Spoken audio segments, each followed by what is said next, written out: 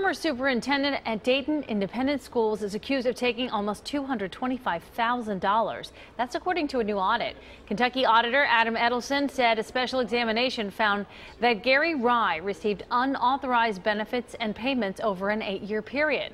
Rye retired at the end of last year. Now, according to the audit, Rye also intimidated staff members responsible for issuing the checks if they questioned him. And what's so tragic about that is that we're in a school district in which 90% of the kids are eligible for free and reduced lunch. And the net effect of that is that this fraud and waste of $225,000 comes to about $240 per kid in this district. The full audit is online. Read it by going to WCPO.com.